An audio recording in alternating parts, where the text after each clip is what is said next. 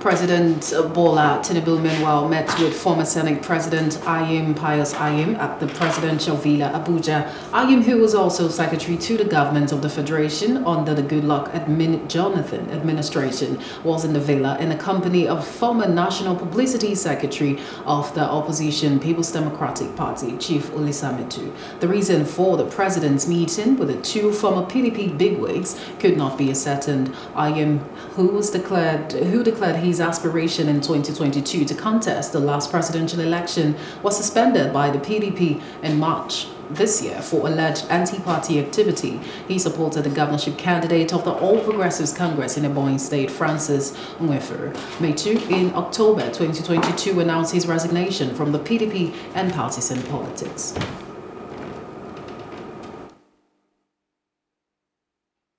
A great honor to pay courtesy on the president, to congratulate him first and foremost for his successful inauguration as the 16th president of Nigeria, and also to encourage and congratulate him on the bold steps he had taken so far. So we had a whole lot of heart-to-heart discussions, but primarily is to congratulate him. We came to see the president, to commend him for his takeoff, very good takeoff, the policies he has done, his inclusiveness, and most of all to canvass for the idea of participatory governance, participatory democracy.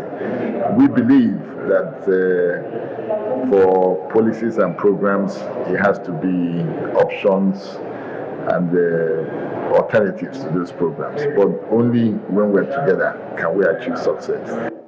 Hello, hope you enjoyed the news. Please do subscribe to our YouTube channel and don't forget to hit the notification button so you get notified about fresh news updates.